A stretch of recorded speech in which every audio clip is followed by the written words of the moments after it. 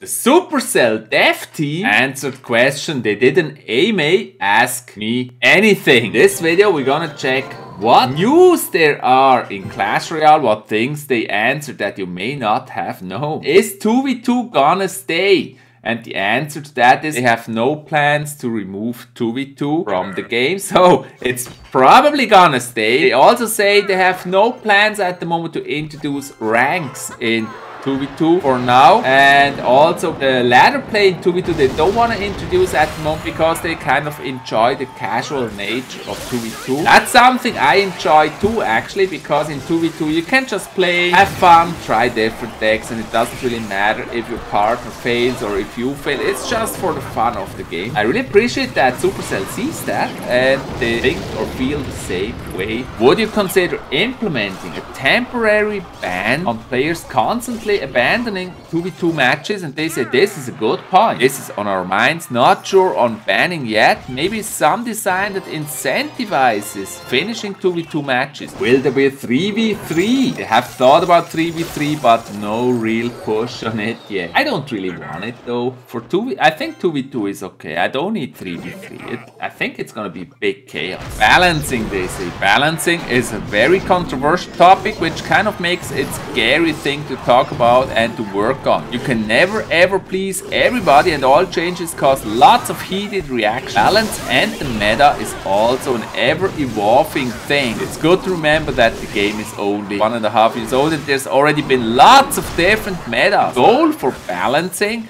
has been to make all cards somewhat useful. The more cards and diversity there is, the more likely rock, paper, scissors emerges. The summer meta is a great example of this, as the concerns about the meta didn't appear until a month after the update, and we try to address it as soon as possible after our summer break. We are happy that we managed to get the balance changes in before CCGS started. That's what they said to balance. They also say in terms of balance, they already consult with top players. They try to continually improve on balance. It's really a difficult topic, of course.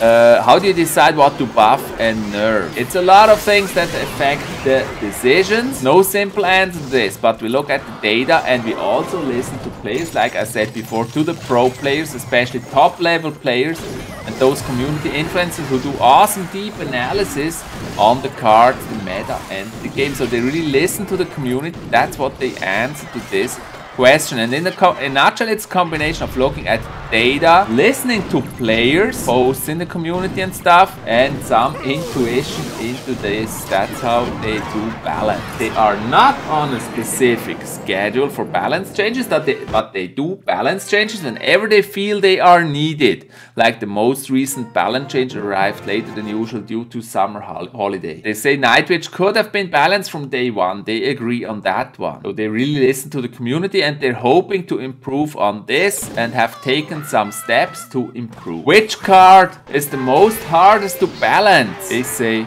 the credit card. More serious answer, our balance guru says any 1 or 2 elixir card is the hardest to balance. How many barbarians does it take to screw in a light bulb? They say don't be silly. Everybody knows barbarians use torches. Another question about new troops. Have you ever thought about having a healer troop? It's tempting, but a big danger to add this kind of troop because it could become too powerful. It might build up a crowd of troops and that would clutter the battlefield. Having troops die with the addition of elixir cap gives the game a natural attack cycle and adds a natural break between moves to recompose. Heal spell, fill the gap. Even that spell might need some rebalancing, they say. Yeah, I agree. A healer in the game, I don't know. Maybe what I would like in the game, what would be cool, is a builder that fixes your tower, but then probably there would be way more draws, and we don't want that. It's just a funny idea. Will you nerf the Mega Knight? They say there's no current plans to nerf or buff the Mega Knight, and we're very reluctant in general to do changes to a card too soon after its release. I was actually thinking they would nerf it very soon. Reading comments in the community and comments from top players and influencers, there is a lot of controversy around whether it's too OP or even underpowered. Data shows it's useful, which is a good thing, but it's been less than a week, so it's way too early to draw drastic conclusions based on it. One thing to note is that it's currently only used by players who manage to get it in the challenge, which means players with above average skill. So yeah, I agree, it's too early to say this needs a nerf or buff. Is this something you regret adding to the game? How would you change it? They say having Royal Giant and Elite Barbs as common cards due to the over-leveling issue with commons and donations, but they have no good idea on how to fix this. So they regret having introduced Royal Giant and Elite Barbs as common cards, and they really see the issues of over-leveling those cards. About tournaments. Is there plans on reworking custom tournaments? They say we want to do more with custom tournaments and also wish to add more features for competitive play and playing with friends. We don't have any of this coming with the next update, but it's on their roadmap. So tournament improvements somewhere on the roadmap, definitely not gonna be in the next update. There is a hint at new game modes. What they say is, we generally add game modes with every release. We think it's a cool way to add variety to the game and mix things up every now and again. They confirmed that Draft Challenge is coming in the near future. I actually didn't like Draft Challenge, so I'm not worried about that at all. We have some really cool modes coming. I'm super hyped for those new cool modes in the next update. Some of the best we've ever done, that's what they say, according to us. But maybe we're a bit biased. They say war. The question is, will there be war in Clash Royale? What they say to that is, I think it's a cool thing, specifically ways to bring your clan together and work together to beat a common enemy. It will happen one day. It's on the list of big ideas, but it's a long list and we've got a few big ideas we need to implement first. No, they don't go into detail what the secret things are. King's Cup Challenge with a random deck had a lot of potentials. Do they want to bring back that challenge? And they say, yeah, it had potential, but it wasn't as good as it could have been. But they say for the next update, they have a very cool variant coming of random deck mode that they already can talk about. That will be the mirror mode, a new challenge mode where both players get the exact same deck with the exact same rotation, and so it will be kind of hard to find excuses when losing in one of those matches. And they say they really had a blast when they played around with that mode. And yeah, there's another cool secret game mode that bangs and teasing about all over the place, and they won't tell. And the summary of spoilers is new game mode. They will have quests and they will have something cash. And this weekend there will be a new challenge. It's called the Ramp Up Challenge. It's a simple elixir rate adjustment from ×1 to ×3 over the course of the first 3 minutes. That's the Ramp Up Challenge. Very cool new challenge coming. Looking forward to that new challenge. A very common question. How does matchmaking work? In a nutshell, it indeed is only based on trophies. There is, however, a few special rules in place. So if you always wanted to know how matchmaking works, players on a losing streak are in a losing streak pool. While there, you get matched against others in the pool until you win. That's a feeling I always had. Then you're back normal again. So they actually want to avoid that feeling of being on a permanent losing streak. That means as soon as you're on a losing streak, they put you in that pool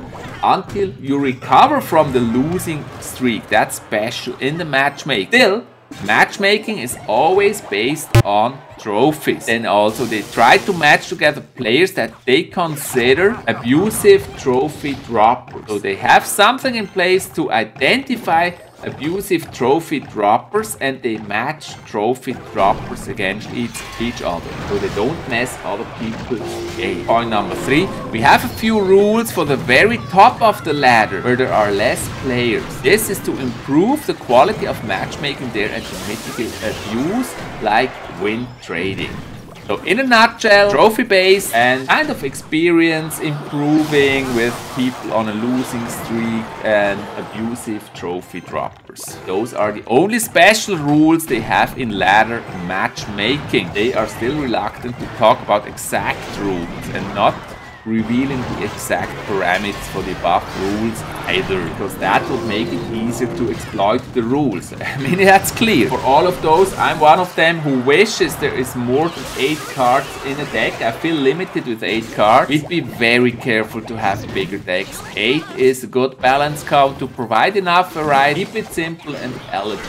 That's their opinion. So in the near future, we're probably not gonna see more than 8 cards. And big fake news. Is there any truth to the being less active increases chance of a legendary? They say it's fake. If you're not active, doesn't increase your chances of legendaries. ChiefAvalon asks, are there any plans for an arena level cap for cards or a card level cap depending on player level to address over level cards, low level players in high arenas or high level players in low arenas? What they say is we're definitely talking about this and we realize how frustrating it can be to face over level cards. There's no straightforward solution without causing other issues, but we will continue discussing it internally. So no solution to that yet. We will still have those over-leveled E-Barbs or Royal Giant, which is definitely a pain for free-to-play players. And when will it be? The next update. When will it be? Of course they won't tell. But what they say is they're working hard on the update right now. Actually, they're taking a break to answer the questions right now when they answer those questions. But they will be back soon. They also say expect something in October because they won't confirm that. So that's really great, interesting news. They didn't tell us too much, but we learned some stuff about cards and how they're gonna change or how they're gonna be. We learned about quests. There will be something called quests in the game soon. Then also they think about tourneys, but it's not gonna be the next thing they're doing. They think about new fun game modes. There will be the ramp up challenge. There will be a new kind of draft challenge where everybody starts with a mirrored deck. So that's gonna be very, very cool. And yeah, that new 2v2 mode. I'm really curious what that's gonna be. Interesting stuff there. I hope you enjoyed this video about what the developers of Clash Royale say. And yeah, for more awesome videos, subscribe to my channel. Thanks, have an awesome day.